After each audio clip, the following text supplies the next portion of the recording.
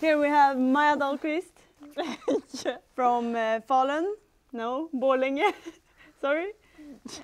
Small town in Sweden. This is Frida from Sollefteå. Everyone knows. She was a junior and that was my first year that I skied like World Cup. We were like the two who no one else want to live with. Yeah, kind of.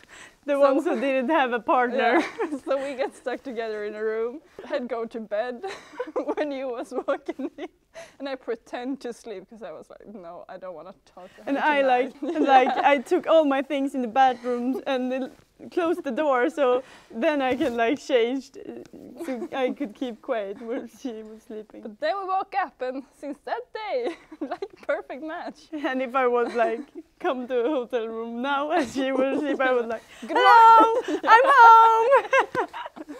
home! When we're not skiing, we didn't talk. We talk a little bit skiing now too, and tactic and things, but more like I think we're both really good to be like on and off.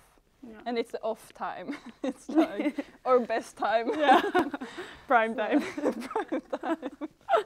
We talk a lot about tactics and technique and thing, but the funny part is also that we're so different as skiers. Like she's more of a distance and I'm more sprint. So we don't train that much together because you always ski faster than me on the slow trainings and like on the speed training you go I don't see you.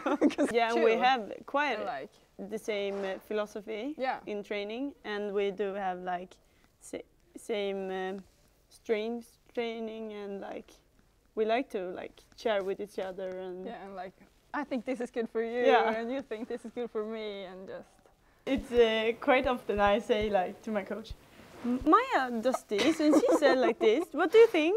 And then both our coaches are talking a lot with each other, and then my coach Per says, yeah, I'll already talk to you one about that.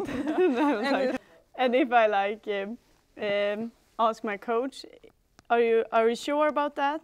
If he comes with a tip, then he said like, has Maja done something else or? I think they like it. Yeah.